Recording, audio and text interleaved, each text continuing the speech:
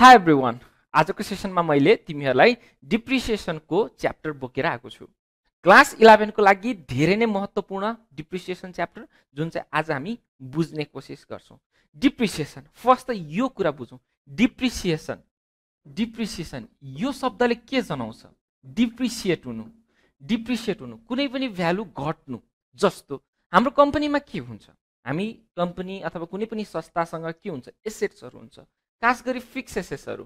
जति पनि tangible assets छ, टेन्जिबल एसेट्स मतलब त्यस्तो एसेट्स जसलाई चाहिँ हामी छुन सक्छौं, हेर्न सक्छौं, देख्न सक्छौं, त्यस्तो एसेट्सको के हुन्छ, एउटा लाइफ हुन्छ। अब जस्तो मैले यो किबोर्ड छ, यो किबोर्ड ल्याएको छु, किनेर ल्याएको छु, के यो सधैँ मसँग रहिरहन्छ?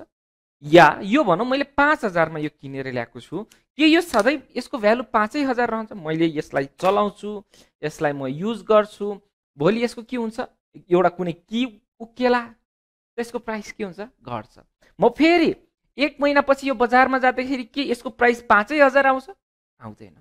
जसलाई म बेच्दै छु उसले के भन्छ, यो त तिमीले युज गरिसक्यौ, यसमा त के आइसक्यो, यसमा त तिमीले त यो भन्दा नयाँ टेक्नोलोजी पनि आउन सक्छ। सो विभिन्न कारणले चाहिँ के हुन्छ, यसको प्राइस घट्न सक्छ, जसलाई चाहिँ हामी के गर्छौं भन्छौं डिप्रिसिएसन। डिप्रिसिएसन अन्तमा के रहेछ त? It is the reduction in the value of assets. अब यो एसेटको भ्यालुएसन कसरी गर्छ त? म्यानेजमेन्टले डिसाइड गर्छ कि कति यसको भ्यालु चाहिँ डिक्रिज हुन्छ। ओके, जुन चाहिँ इन्डस्ट्रीको, जुन चाहिँ कम्पनीजहरुको जुन चाहिँ नर्मल मेथड हुन्छ, त्यही अनुसार चाहिँ कम्पनीले के गर्छ, डिप्रिसिएसनको रेट लगाउँछ।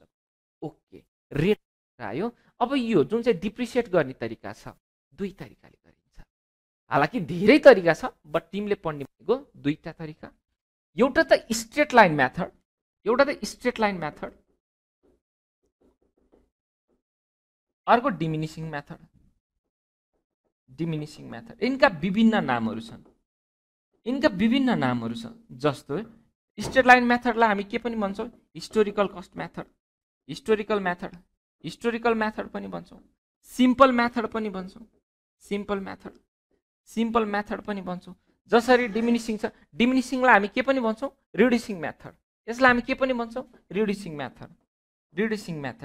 मेथड अथवा डिक्लाइनिङ मेथड। यसरी विभिन्न नामहरू छन्, जसमा हामीलाई कुनै पनि इन्ट्रेस्ट छैन। हामीले बुझ्ने भनेको खासमा यो चाहिँ भन्ने चाहिँ के हो। अब जस्तो अब फिक्स एसेट्स भयो, मान 1 लाख को फिक्स एसेट्स छ, हरेक वर्ष सेम तरिकाले एउटै एमाउन्ट डिप्रिसिएट हुन्छ, एउटै एमाउन्ट घट्छ भने त्यसलाई हामी के भन्छौं, स्ट्रेट लाइन मेथड। मतलब ग्राफमा हेर त, ग्राफमा बनाउँदाखेरि स्ट्रेट लाइन भनेको कस्तो, यो मतलब हरेक वर्ष सेम, यो वर्ष 10000 मतलब अर्को वर्ष नि 10000, अर्को वर्ष नि 10000, यसरी डिप्रिसिएट हुन्छ। यसरी हामी भ्यालु घटाउँछ भने यसलाई के भन्छ, स्ट्रेट लाइन। स्ट्रेट लाइन भनेको के हो, स्ट्रेट लाइन यो जुन चाहिँ एक्स एक्सिससँग के हुन्छ, प्यारलल भएर चल्छ, यसलाई हामी स्ट्रेट, त्यही भएर त स्ट्रेट लाइन मेथड राखेको यसको नाम। त्यही भएर त स्ट्रेट लाइन राखेको छ, किनकि एक्स एक्सिस, यो त एक्स एक्सिस हो, यो वाइ एक्सिस हो, योसँग प्यारलल गयो भने यसलाई के भन्छ हामीले, स्ट्रेट लाइन मेथड। मतलब यसको फन्डा के भयो, हरेक वर्ष इक्वल डिप्रिसिएसन, यो वर्ष 5000 त अर्को वर्ष पनि 5000। अर्को छ डिमिनिसिङ मेथड। अब डिमिनिसिङ मेथड मतलब हेर त, डिमिनिसिङ आफैमा अथवा डिक्लाइन हुँदै जाने, सुरुको वर्षमा धेरै लाग्ने, त्यसपछि कम हुँदै जाने, डिक्लाइन हुँदै जाने मेथडलाई के भन्छ, डिमिनिसिङ मेथड। यो वर्ष 10000 भयो भने अर्को वर्ष अवश्य कम हुँदै जान्छ, यसलाई हामी के भन्छौं, डिमिनिसिङ मेथड भन्छौं। सिम्पली बुझ्यो, स्ट्रेट लाइन ग्राफमा बताउँदाखेरि स्ट्रेट लाइन देखियो भने स्ट्रेट लाइन, र डिमिनिसिङ मेथड भनेको जुन चाहिँ हरेक वर्ष चाहिँ कम हुँदै जान्छ, त्यसलाई चाहिँ हामी के भन्छौं, डिमिनिसिङ मेथड भन्छौं। अब जुन चाहिँ यो डिप्रिसिएसन छ, डिप्रिसिएसन केमा लाग्छ, खासमा डिप्रिसिएसन केमा लाग्छ, यो जुन चाहिँ स्ट्रेट लाइन डिप्रिसिएसन छ, यो लाग्छ जहिले पनि हिस्टोरिकल कस्टमा। त्यही भएर त यसको नाम हिस्टोरिकल कस्ट मेथड पनि राखेको। हिस्टोरिकल कस्ट मतलब मैले 1 लाख रुपैयाँमा किनेको छु भने 1 लाख रुपैयाँमा जहिले पनि यसको डिप्रिसिएसन रेट लाग्छ। मान 10% यसको डिप्रिसिएसन रेट छ, मान डिप्रिसिएसनको रेट 10% छ। अब यो 10% केमा लाग्छ, जहिले पनि 1 लाखमा, जहिले पनि 1 लाखमा। मतलब यो वर्ष पनि 10%, 1 लाखको 10%, यो वर्ष पनि 10000, नेक्स्ट इयर पनि 10%, 1 लाखको 10000, अर्को वर्ष पनि 10000। त्यही भएर त यसलाई के भन्छ, हिस्टोरिकल कस्ट भन्छ। मतलब हिस्ट्रीमा जुन चाहिँ पुरानो बेलामा जहिले हामीले किनेको थियौं त्यतिखेर यसको प्राइस जति थियो त्यसैमा यदि हामीले डिप्रिसिएसनको रेट लगाउँछ भने यसलाई हामी के भन्छौँ depreciation by historical cost method अथवा स्ट्रेट लाइन मेथड। अर्को छ डिक्लाइनिङ मेथड, रिड्युसिङ मेथड अथवा यसलाई के पनि भन्छ बुक भ्यालु मेथड। यसलाई बुक भ्यालु मेथड पनि भनिन्छ। राम्रोसँग हेर है, book value method. Book value method मतलब अब जस्तो 1 लाख छ, मान 1 लाख छ, 10% डिप्रिसिएसन छ, यो वर्ष डिप्रिसिएसन कति भयो 9,000। अब बुक भ्यालु भनेको हाम्रो किताबमा त्यसको भ्यालु कति छ, बुक मतलब बुक जुन चाहिँ खाता छ, मान यो खाता हो, यो बुक भयो, बुकमा के भ्यालु छ त्यसको नाम नै के हो बुक भ्यालु। जस्तो 1 लाखको छ सामान, 1 लाखको एसेट छ, 10,000 यो चोटि डिप्रिसिएसन भयो, अब हेर त्यसको भ्यालु कति छ, यसलाई मैले बुकमा कति देखाउँछु 90,000। मतलब जुन चाहिँ बुकमा भ्यालु छ त्यही भ्यालुमा यदि मैले रेकर्ड गर्छु भने त्यसलाई के भन्छ बुक भ्यालु। अब यो मेथडले डिक्लाइनिङ मेथडले के भन्छ, म बुक भ्यालुमा लगाउँछु, म हिस्टोरिकल मेथडमा होइन, म बुक भ्यालुमा लाग्छु। बुक भ्यालु कति छ 90,000, मतलब 10% अब कतिमा लाग्छ 90,000 मा, 90,000 को 10% 9,000, नेक्स्ट वर्ष 9,000, अब 8,100, 81,000, अब 81,000 मा लाग्छ, बुकमा कति छ भ्यालु 81,000, अब यसको फेरि 10% 8,100। यसरी डिप्रिसिएसन हामी लगाउँछौँ भने यसलाई के भन्छ declining method, diminishing method, reducing method. र हरेक वर्ष सेम हुन्छ भने के हुन्छ स्ट्रेट लाइन मेथड। हेर त हरेक वर्ष सेम छ र हरेक वर्ष के छ डिक्लाइनिङ छ, इयर 1, इयर 2, इयर 3, हरेक वर्ष के भएको छ हाम्रो डिप्रिसिएसन घट्दै गएको छ, एमाउन्ट अफ डिप्रिसिएसन घट्दै गएको छ। रेट त बिल्कुल एउटै छ 10% हो तर एमाउन्ट घट्दैछ, त्यही भएर यसलाई डिक्लाइनिङ मेथड भनेर नाम दिएको। धेरैलाई थाहा थिएन होला, आज थाहा पायो। ल यही मेथडमा बसेर आज हामी एउटा सानो सोलुसन गर्छौँ। सजिलो त सबैभन्दा स्ट्रेट लाइन मेथड हरेक वर्ष सेम हुन्छ, त्यही पनि यसमा हामी आज काम गर्छौँ। अब यो पढ्दै जाँदाखेरि एउटा कुरा पनि बुझ्नु, एउटा त कस्ट भनेको के हो है, हामीले सामान त किन्यौँ, किन्छौँ, तर कस्ट भनेको के हो खासमा, कस्ट भनेको त्यो सामान अथवा त्यो एसेट मेरो फ्याक्ट्रीमा ल्याएर त्यसलाई चलायमान अथवा त्यसलाई चाहिँ रन गर्न योग्य बनाउँदाखेरि जति पनि खर्च लाग्छ त्यसलाई कस्ट भन्छ। फेरि सुन, कुनै पनि सामान छ, जस्तो यो भयो, यो किबोर्ड मैले बजारबाट ल्याएँ, यो किबोर्ड ल्याएर मैले लिएर आउँदाखेरि मान यो सोफिस्टिकेटेड किबोर्ड हो, यो खतरनाक किबोर्ड छ, मान यसलाई मैले 1 लाखमा लिएर आएको छु। हे सर 1 लाखको? बाबु यो 1 लाखको किबोर्ड हो, मैले 1 लाखमा लिएर आएको छु र 1 लाखमा लिएर आउँदाखेरि म धेरै जतनले लिएर आएको छु, यसलाई यतिकै ल्याउनु भयो भएन, 1 लाखको सामान छ, मैले एकदम ब्यागमा हालेर ल्याएँ, ब्यागमा कति खर्च लागेको 500 रुपियाँ लाग्यो। हेर है हेर्दै जाऊ, मैले 1 लाखमा त यो किने, मजाले ब्यागमा हालेर, ब्याग नभएको भए यो सेफली आउँथेन, ब्यागमा ल्याएँ, ब्यागमा ल्याउँदाखेरि अब म त बाइकमा आउनु पर्यो, पठाउमा आउनु पर्यो अथवा केही पनि साधनमा आउनु पर्यो, त्यहाँ मैले केही पैसा दिएँ, मान 1000 रुपियाँ दिएँ, 500 र 1000 म बल्ल कम्पनीमा आइपुगेँ, कम्पनीमा मैले जोड्न सक्दिनँ, यस्तो महँगो चिज मैले कहाँ जोड्न सक्छु, नयाँ टेक्नोलोजीको कुरा कहाँ जोड्न सक्छु, मैले टेक्निसियन बोलाएँ, त्यसलाई मैले के दिएँ 2000 दिएँ। भनेपछि हेर त मैले 1 लाखको खर्च गरेँ पहिल्यै, फेरि मैले के गरेँ नाइ 500 रुपियाँको त मलाई झोलै दिनुहोस्, अनि फेरि भने 1000 रुपियाँको त मलाई के लाग्यो ट्रान्सपोर्टेसन खर्च लाग्यो, फेरि 2000 के दिए टेक्निसियनलाई। अब मेरो टोटल खर्च यो सामान मेरो फ्याक्ट्रीसम्म मेरो अफिससम्म आउन कति खर्च लाग्यो त 1 लाख 1000 2000 3000 1,03,500। भनेपछि यस्तो कस्ट हुँदो रहेछ, यो पुरै के हुन्छ मा जोडिन्छ, एसेटको कस्टमा जोड्छौँ 1,03,500 है। I hope this concept is clear to you. यति भनिसकेपछि अब म तिमीलाई एउटा हिसाब गराउँछु।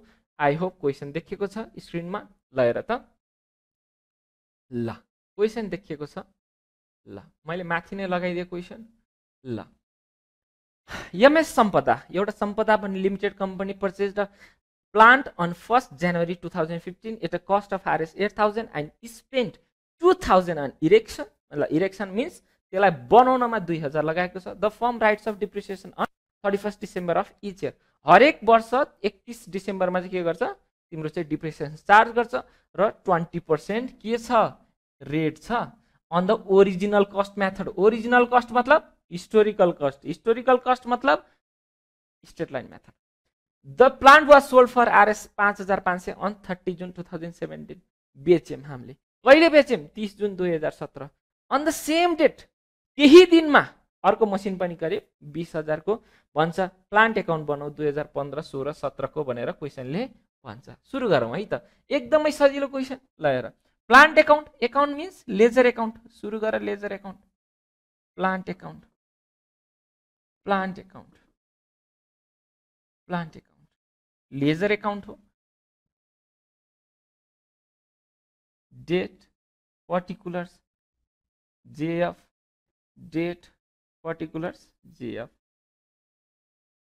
सक्छौ भने यता डेबिट लेख्थ्यौ, यतापट्टि क्रेडिट। यतापट्टि मैले लेखेँ date particulars JF, JF amount. Same तरिकाले यतापट्टि पनि date particulars JF amount, particulars amount. I hope यो क्लियर छ।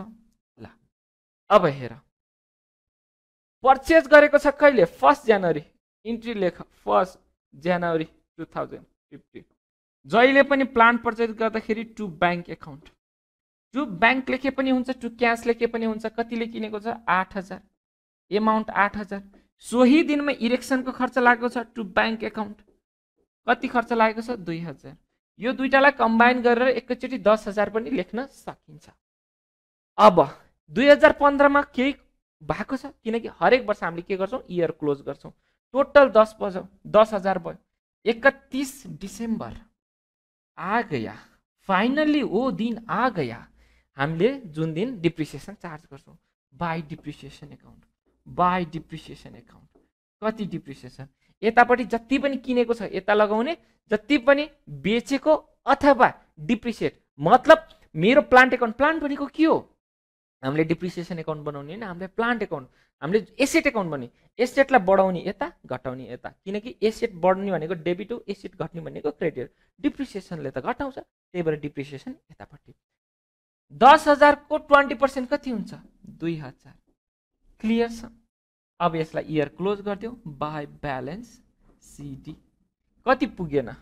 8 2 10,000, 8,000 पुगेन। लेख टोटल 10,000, टोटल 10,000, टोटल 10,000। ल एकदम क्लियर कट। यसलाई ल्याऊ यहाँ 1/1/2016। फेरि नयाँ बिहानी भयो, फेरि नयाँ बिहानी भयो। ब्यालेन्स BD, ब्यालेन्स BD कति छ? 8,000। यो न हामी क्यारी गर्छौँ यतापट्टि। अर्को साल हामीले सूर्य उदयसँगै के गर्छौँ? ब्यालेन्स BD कति लेख्छौँ? 8,000। यहाँसम्म बिल्कुल क्लियर। अब हेर, 2016 मा केही भएको छ? केही पनि भएको छैन। डिप्रिसिएसन त भएको छ, डिप्रिसिएसन भएको छ। डिप्रिसिएसन चार्ज गरेर 20% ले by depreciation account, by depreciation account. अब मेथड के हो? मेथड छ तिम्रो के? Original cost method. मेथड पनि लेख्नु, original cost method. Original cost method अनुसार हामीले जहिले पनि डिप्रिसिएसन केमा चार्ज गर्छौँ? Original cost. ओरिजिनल कस्ट कति छ? 10,000। 10,000 को 20% अहिले फेरि कति भयो? 2,000। भनेपछि मेरो बुक भ्यालु कति हुने भयो? By balance CD 6,000। सबैलाई क्लियर छ यहाँसम्म? आई होप सबैलाई क्लियर छ। 8,000 यतापट्टि पनि 8,000। अब यसलाई फेरि के गरिदियो? 6,000 लाई यता ल्यायो 1/1/2007। अब 2017 मा बिल्कुलै धेरै काण्ड छ। BD कति छ? 6,000। अब बिल्कुलै काण्डहरु छ। के काण्ड छ? हेर त यहाँ 30 जुन 2017 मा के गर्यौं? हामीले मसिनलाई बेच्दियौं। मसिनलाई हामीले बेच्दियौं, पुरानो भयो मसिन बेच्दियौं। कुनै पनि कारण छ 30 जनवरी 2017 मा बाई बैंक एकाउन्ट बेच्दियौं। कतिमा बेच्दियौं? 5,500 मा। 5,500 मा। हेर एकदम ख्याल गर्नु, हामीले 6 महिना प्रयोग गरेर बेचेका छौं। 6 महिनासम्म त हामीले प्रयोग गरे हो नि त। 6 महिना प्रयोग गरेपछि त्यसको त भ्यालु घट्यो नि। त्यसको डिप्रिसिएसन भयो कि भएन? त्यसको डिप्रिसिएसन भयो नि। चार्ज गरेर डिप्रिसिएसन बाई डिप्रिसिएसन। सर कतिको? सर कतिको भन्नुस् न? 6 मन्थको। 6 मन्थको। अब हेर, अब हेर 6,000 10,000 को 1 वर्षको 2,000 हो भने 6 महिनाको कति हुन्छ? 1,000। 1,000 लगाइदियो डिप्रिसिएसन। क्लियर छ? अब हेर, कुनै पनि सामान हामीले बेच्छ भने हामीलाई या त नाफा हुन्छ या त नोक्सान हुन्छ। अब यहाँबाट निकाल प्रॉफिट अर लस। कसरी गरौँ? यतापट्टि गराउँछु मैले। ल हेर, profit or loss, calculation of profit or loss, calculation of profit and loss. अब हेर, कस्ट प्राइस कति छ डाइरेक्ट लेख्थ्यो। यसमा यो वर्किङ नोट हो, यसमा धेरै मेहनतै नगर। कस्ट प्राइस कति छ 10,000 लेस डिप्रिसिएसन, 3 चोटि डिप्रिसिएसन गएको छ। हेर त, एकचोटि 2,000, अर्कोचोटि 2,000, अर्कोचोटि 1,000, मतलब बिल्कुल 5,000 डिप्रिसिएसन गएको छ। भनेपछि यसको बुक भ्यालु, यसको खासमा भ्यालु कति हुनु पर्दो रहेछ? 5,000। तर हामीले बेचेछौँ कतिमा? सेल कतिमा गरेको छौँ? 5,500। मतलब 500 त बल्ले बल्ले प्रॉफिट एन्ड प्रॉफिट हामीलाई नाफै नाफा भयो। नाफा 500 भयो। सर अब नाफा के गर्ने?